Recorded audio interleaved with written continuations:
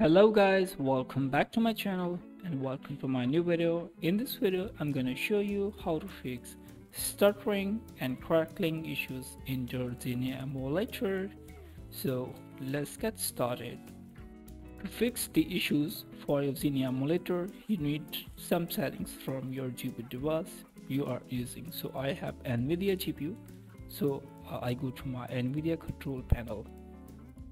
Guys, do not skip any part of this video. I will show you all settings to fix the issue for Xenia Emulator. Go to manage 3D settings and scroll down. And over here guys, vertical sync should be on from here. And click on apply. And go to adjustment settings and select performance from here. Apply. Now go to manage 3D settings again and go to program settings and go to add options and select browse and go to your Xenia Emulator folder. So this is my Xenia Emulator. You can see, open it and scroll down. Make sure your option vertical sync should be on. You can see off. You need to enable it and apply. Now close it and go to your Xenia configuration file.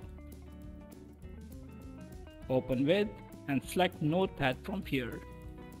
Okay, scroll down.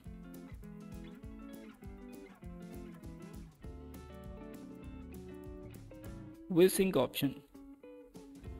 Type here true. And go to file and save and type here 8. Go to file and save and scroll up and type here this one, X Audio 2.